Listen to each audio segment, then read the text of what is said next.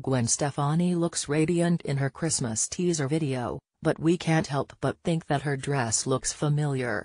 As in nearly identical to the wedding dress she wore while marrying Gavin Rossdale. OMG, this is so cringeworthy. Gwen Stefani, 47, teased some kind of upcoming holiday project on September 18 by twirling around in a beautiful pink and white gown on Instagram. She looks absolutely stunning, but something seems a little off. Perhaps it's the fact that the dress is almost exactly the same as her past wedding dress. Yeah, the one she wore while marrying Gavin Rossdale, 51, who betrayed and cheated on her. Scroll down to see the shocking comparison. The gown Gwen is rocking in the Christmas promo has a crisp white strapless top and a long white fluffy skirt that fades into a dark pink at the very bottom. Her wedding dress in 2002 had a similar corset top and pink ombre effect.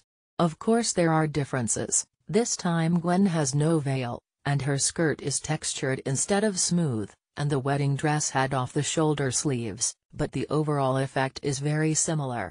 Click here for more pics of Gwen. So what's the deal here? Sure, Gwen's wedding was 15 years ago, but it's a very unique and memorable dress. I mean, heck, we remembered it.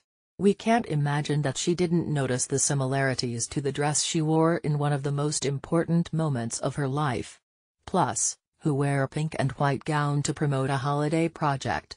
Those aren't very Christmassy colors. Perhaps she's trying to make us think of weddings because the song she's teasing is allegedly a Christmas duet with her boyfriend Blake Shelton, 41.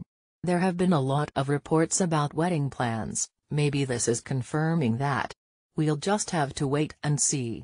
Hollywood lifers, do you think Gwen intentionally found a dress that looked like her wedding dress? Let us know.